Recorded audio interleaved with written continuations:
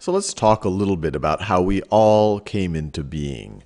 What we see right over here, this is a picture of a sperm cell, fusing with an egg cell. So that's a sperm cell, and this is an egg cell, or we could call this an ovum. An ovum. And even this scene depicted right over here, this is the end of an epic competition. Because this sperm cell is one of 2 to 300 million that is vying for this ovum. So there's 2 to 300 million of these characters, and they're all vying for this ovum. And the one that you see that's about to fuse for it, this is the winner of this incredibly, remember, 200 million to 300 million sperm are trying to get here. So this is a major victory, and to some degree, we should all feel pretty good about ourselves because we are all the byproduct of that 1 in 200 to 300 million sperm cells that won this race getting to our mother's ovum. So the sperm cell came from our father. The egg cell, this is all happening inside of our mothers. The egg cell is from our mother. Now, once this happens, let's talk a little bit about the terminology. So once these two fuse, we call this the process of them fusing, we call that fertilization. Fertilization.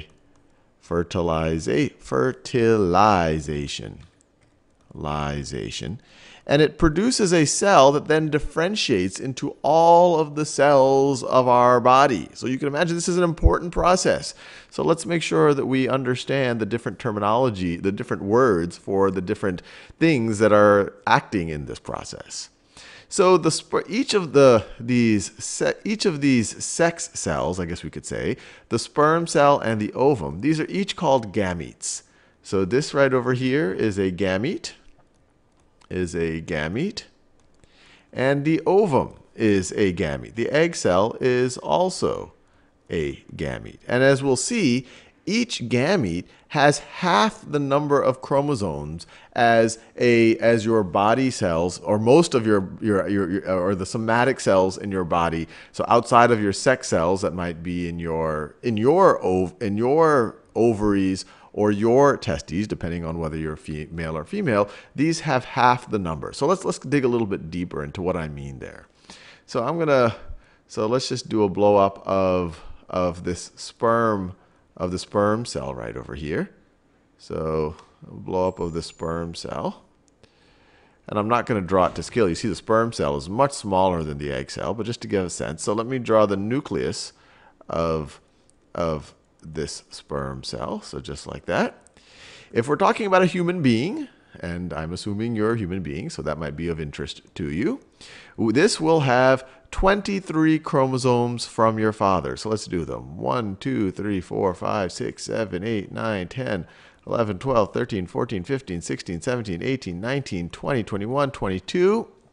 And for the 23rd one, that's going to be your sex-determining chromosome. So if your father contributes an X, you are going to be female. If your father contributes a Y, you are going to be male. So these are the chromosomes in the male gamete, or I guess I say the gamete that your father's contributing, the sperm. So this is a gamete right over here. And then that's going to fuse with the egg, the ovum, that your mother is contributing. And once again, I'm not drawing that to scale. So this is the egg. And let me draw its nucleus. So that's its nucleus. Once again, none of this is drawn to scale. And your mother is also going to contribute 23 chromosomes. So 1, 2, 3, 4, 5, 6, 7, 8, 9, 10, 11, 12, 13, 14, 15, 16, 17, 18, 19, 20, 21, 22. And then she will contribute an X chromosome for the sex determining. So your sex determining chromosomes are going to be XY. You're going to be male. If this was XX, you're going to be female. So this is also a gamete here. So a gamete is the general term for either a sperm or an egg. Now, once these two things are fused, so once they are fused, what do we have?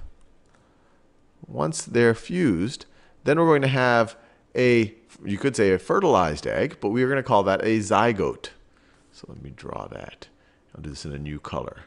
And I'm running out of space, and I want this all to fit on the same piece, all on the same screen. So I'll draw it not quite at scale.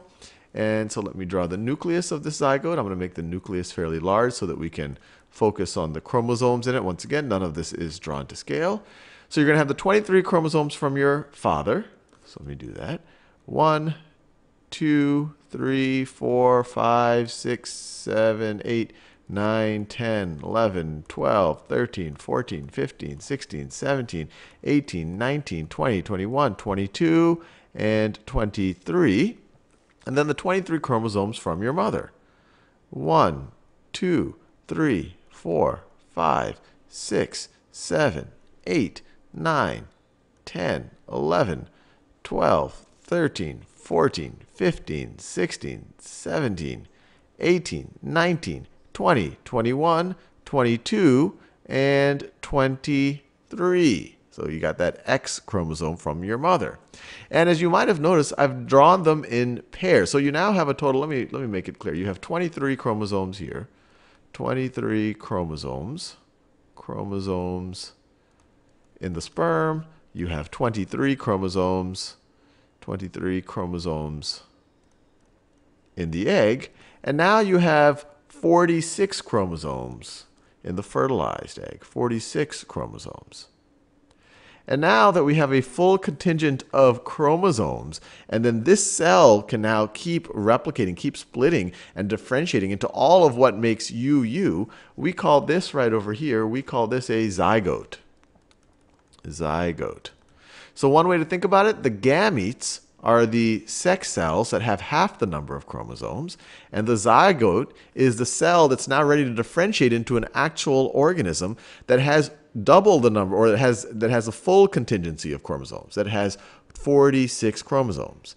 And you see that I made them in pairs. And these pairs, we call these homologous pairs. And in each of these pairs, this is a pair of homologous chromosomes. Pair of homologous chromosomes. So what does that mean? Well, that means that in general, these two chromosomes, you got one from your father, one from your mother, they code for the same things. They code for the same proteins, but they are different variants of how they code for those proteins, those traits that you have. So, gross oversimplification is, let's say that there was a gene, let's say that there is a gene on that one from your father that helps code for hair color. Well, there'd be another variant of that gene on the chromosome from your mother that helps code for hair color as well. So these are homologous chromosomes. These two chromosomes code in general for the same things. And so the zygote now has, you could say it has 46 chromosomes, or you could say it has 23 pairs of homologous chromosomes. And this is, once again, this is the case for human beings. If we're talking about some other species, instead of 23 pairs of homologous chromosomes, or 46 chromosomes in total, you might be talking about 10 pairs of homologous chromosomes, with 20 chromosomes in general. Now, to help biologists, to help clarify when they're talking about the number of chromosomes for a given species, they introduce two words, haploid and diploid.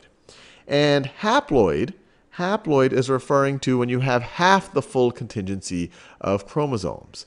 So for human beings, the haploid number is 23. So this is the haploid number. It is 23. For another species, it would be something else. And haploid is based on the prefix hapl, or that's the prefix for single. So you have kind of a single member, I guess you could think of it, of each of the pairs. And now you have both of each pair. You have both chromosomes, or in each pair, or you have the full contingency.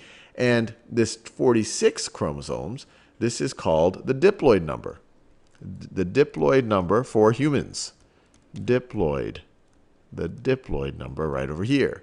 And when people talk in general, and we will speak in general when we start talking about mitosis and meiosis, for a given species, they will refer to the haploid number they will refer to the haploid number as N chromosomes, and they'll refer to the diploid number as just twice that, as 2N chromosomes. So hopefully this gets you familiar with some of the vocabulary around fertilization and haploid and diploid and zygotes and gametes, and also makes you feel a little bit better about yourself that just to exist, you, at least, I guess, half of your chromosomes had to win an incredibly competitive race. Thank you for watching this video. Don't forget to like the video.